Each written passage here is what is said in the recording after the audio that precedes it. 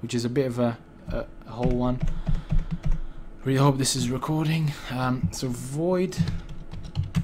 Oops, let me just scroll up here so I can get access to my function. There. Come on. There we go. Alright, so void Triggerbot. Okay, just gonna drink. So you want to go void Triggerbot, which is fine. Just close that there, no problem. And we want to go a couple of things that I'll explain as we're doing it. We want to go if B shot now. So if you haven't just shot, all we're doing is if we've just shot, we disable that. If you remember, we set it to 4 means that it's a minus attack, 5 is a plus attack. So if a plus attack has just happened, we're going to call a minus so we can do a plus again. Okay, so F process. So we're writing to memory here, and this is what will get you into trouble with VAC. So please do not use this online because you will get banned almost 100%. You know. Alright, so int pointer F process dot dword client plus DW attack. So what we're writing here is we're saying use the DW attack offset and write to that. So we're writing the number 4 to it, DW attack, and then the number 4 comes in when we do and I don't shoot. Alright, so don't shoot. Size of, it's only an integer, so int and null at the end, or 0, it doesn't really matter. So if we've just shot last time, disable. So disable shot, disable attack.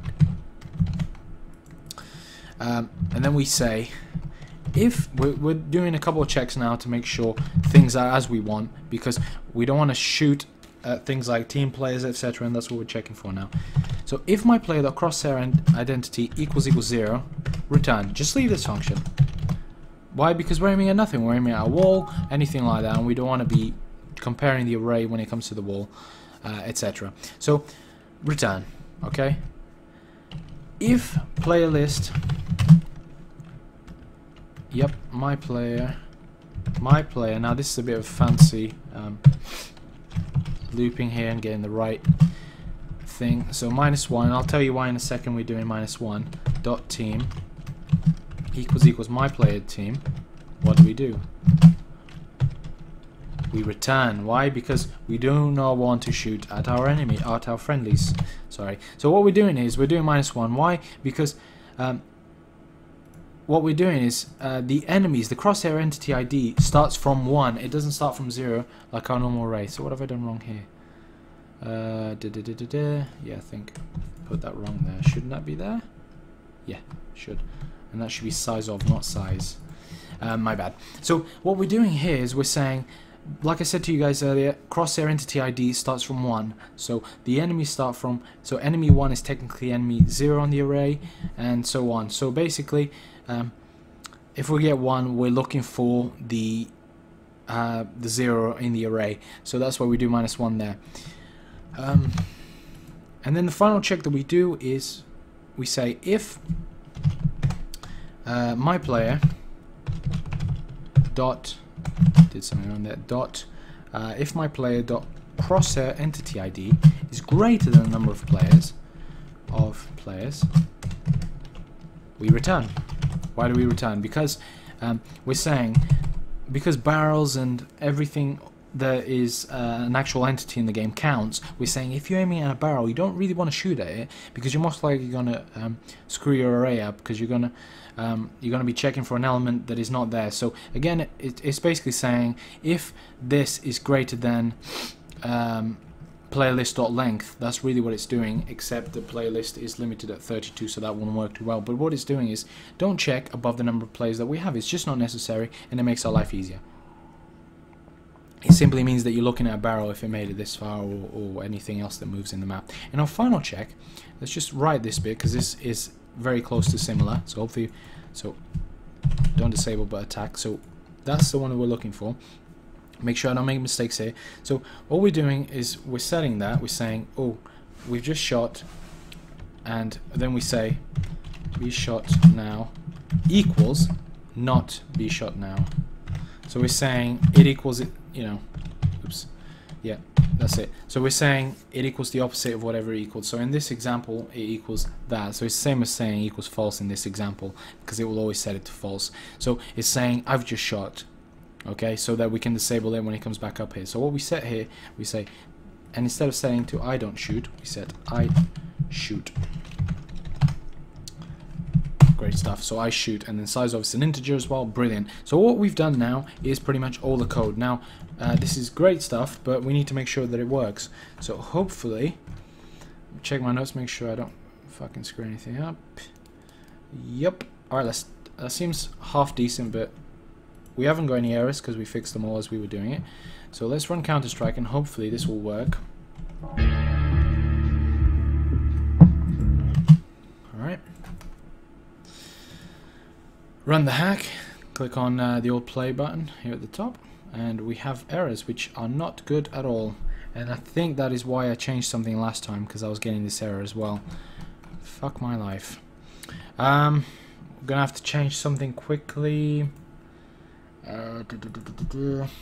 See if I can remember what I changed. I'm gonna load my bunny hop hack tutorial quickly because I had it changed for that. Okay, so sorry about this. You guys will probably be getting the error as well. It will be a very quick and easy fix, so don't worry about that. See hack process. Extern, see hack process, hack process. So what we need to do, we need to declare something here at the top. We want to go C hack process F process, and this will probably give us a ton of errors, which is fine because we're gonna take care of it now. So now we think that we fixed the problem, but we haven't, because we're gonna get more errors. Oh, that's running. Oh, hopefully that's okay then. We'll test it out and see how it goes. So we want to go create server, and my recommendation for you is to change this to bots join random, and let's set it to something like 5 enemies or 5 players, I guess. And first thing we want to do is we want to stop the bot straight away so that we can do our testing. So just join any team, we don't care. So SV cheats 1 and bot stop 1. Okay, so stop all our bots. So first thing we want to check is here we are at the Triggerbot, and we're aiming at an enemy, friendly, sorry. So far it's behaving as we want to, and it's not shooting at them, which is good, but I mean, that doesn't really mean anything. So we're going to go up to the enemies, and hopefully this will work. So right now it's running, no crashes. It's always a good sign when it doesn't crash straight away. I'm going to go up to the enemies, and we're aiming, and no bueno. Should be shooting, it's fucking not. So something may be going wrong here, so we're going to find out what we did wrong, if anything. So stop running that. We've got C-base entity. One thing that may still be necessary is within the... So if I look at our hack process.h here, extern, blah blah, yeah, that seems fine. All that seems fine. I haven't done anything wrong there. So let's go back to our main code. We're going to do some debugging just to make sure everything's good to go. Debugging is always an essential part of this. It's just life, I guess, when you're doing hacking or any other coding. Alright, so it finds the game fine. It bypasses that. We're happy about that bit. It gets into the loop, and it runs the Triggerbot, my player.read information. So what we're going to do is going to call a breakpoint there. So let's run this. And there's our breakpoint hit. For those of you who don't know, we're just finding out what's happening in the background to make sure our stuff is good. So my player.read information. What's happening here? Well, it's giving me wrong value, so it doesn't know anything. So right now, it's not pulling our player information. Okay, so let's press F10 a couple of times. Again, it's not reading our information. Why? Because there's probably a mistake with, I would say, the code, but I'm pretty sure the code is fine. So I can only assume it's hack process that's doing something wrong. Yes, it must be that. It must be hack process that's not getting the results that we want. So I'm going to pause this for a second. I'm going to find out the problem, and I will tell you the fix. Boom. Okay guys, so the mistake that we made, or I made, was a very simple one, and it was a bit of an amateur mistake. After testing on the game, I realized that the mistake was very small. Where is that? The mistake was very small, and it was basically this. And I tried to shoot, and I couldn't shoot in game, and the reason for that was because we need to disable this. So copy this bit of text here and put it there. So what we're doing is, because we were setting it, we were shooting. What would happen is we would, well, I guess the shot may have happened too quickly, but we would shoot. I guess we would disable the shooting, but then we wouldn't re-enable it so that we could shoot again, and that was our problem. So if we try it now, hopefully it should be okay, and that was the only difference that I found there. So if I just run this, just do a normal server, and there's a hell of a lot of code around the place, Jesus. So I went back and compared it to some other stuff, so hopefully that's fine. So let's start a new game here. I'm gonna auto-assign myself, gonna be terrorist somehow, and then cheats 1, SV, sorry, it's not SV, it's bot stop 1, and that's that. Alright, so we're running the Triggerbot, we've got some players here. So far so good, we aim at our enemies, no one shoots us. Let's get some cool pistols. I like this one's pretty cool. Bang bang. Alright, so we're moving up, let's move up to the enemies, see how that goes. Okay, so hopefully that was the only mistake we made. Alright, here we go. Did you see that? Alright, so we're not shooting. Kill 2 guys in close to nothing. Boom. This weapon's actually pretty good. But yeah, kill 2 guys in close to no time. Okay, so we let him run around this time, or whatever. Well, I guess we'll let him run around in a minute. So basically, we found out that our hack works. If we move to the other team, terrorist forces, blah blah. People get kicked out, people get put back in, good stuff, let's go. Hopefully this still stops. So we aim at this guy, turns out he's our friend now, we don't shoot at him. That's fine, we're aiming at those 2, gonna buy that weapon again, because it's cool. So yeah, we're gonna go up to the enemies, let's see how it works.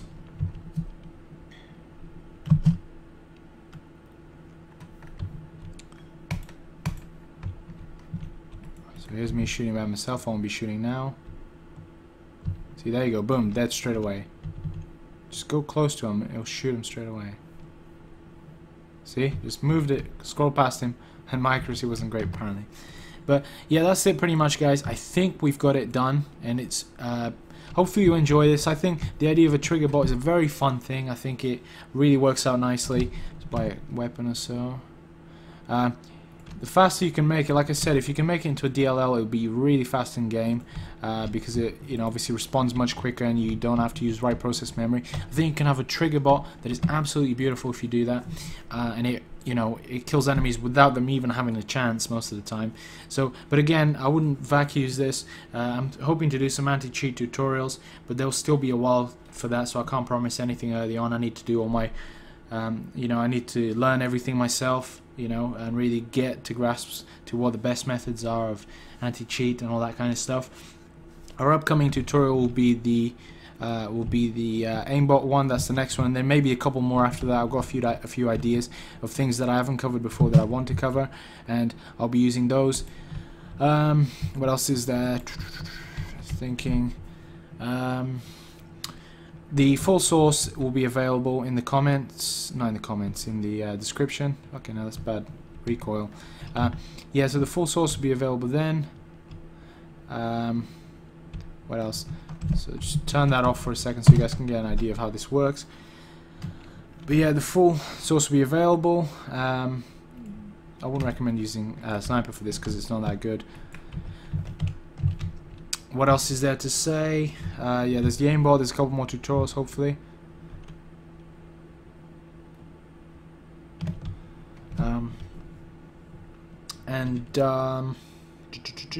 Yeah, so as usual guys, if you want to release any hacks, I would highly recommend you check out GuidedHacking, and just if you do any hacks from this tutorial, do it there. I think fully up to you, I really don't mind, but it's a really friendly community, and if you guys want to do it, that I would really appreciate that.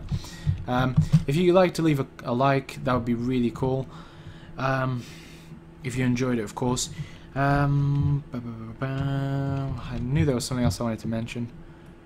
Fuck. Never mind, it doesn't matter. I'm sure I'll cover it some other point. Hopefully you guys will enjoy this. I really enjoyed making this thing. Triggerbot, because I hadn't covered the memory Triggerbot before. And yeah, that's pretty much it, guys. I really thank you for your support on the last tutorial. You guys were just great. You know, I saw nothing but really nice comments from you guys. And I know there's always haters out there, but you know, I don't really care. I make tutorials because you guys are really great. And you know, anything that I can improve, I really appreciate when you guys tell me about it, as you know, I find it really useful. And I have been trying to improve my tutorials all this time. And yeah, I think we are done, guys. Thanks a lot for watching, and hopefully I will kill this guy and see you guys very soon. Let's end this in style. Anything you guys want to release, I would really love to see it. Feel free to send me a link if you make a hack out of this tutorial. I tend to see those and they're pretty cool. I like to learn from other people as well. Thanks a lot for watching, guys. I'll see you in the next tutorial.